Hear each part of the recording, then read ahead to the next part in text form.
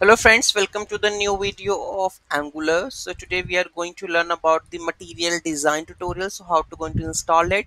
So let's going to install it in the previous module. So what we have to do is currently I have mentioned it from some of the fields, so it's showing some errors. So I'm going to install this ng Angular. So would like to proceed with this one. Yes, installing package. So it also mentioning, so which I'm going to use is deep purple amber.css. Deep purple amber. Okay, so I'm going to use second one. Okay, so let's enter it. Set up the Angular material typography styles. Yes, include and enable animations. So yeah, so these files are added and source app module.ts is updated. Okay, let's see how it's gonna be updated. app.module.ts, so you can see that browser animations is added, and here browser animation module is already added. Okay, and rest of the forms mat input I have already added from the Angular material, right?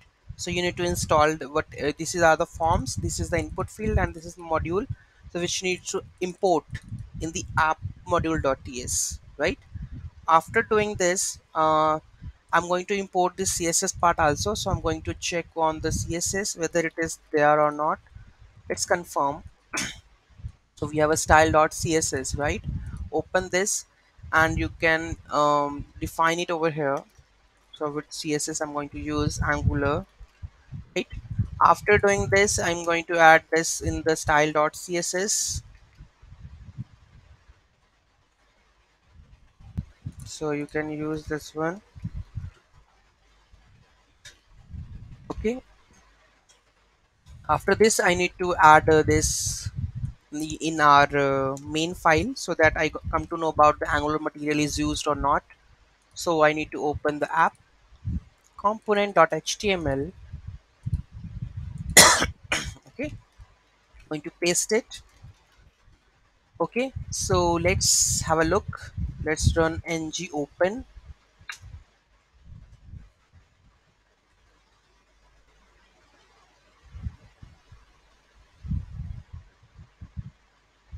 So you can see that material Angular material UI is now we have. Okay, so this is Angular 14 material design. We will more do the discussion just its installation, and so I think we have successfully installed this part, and we can use the Angular material design in our project. Okay, so hope you like the video and understand what we have done. Thank you so much for watching this video. Have a great day. Don't forget to like, share and comment on my video.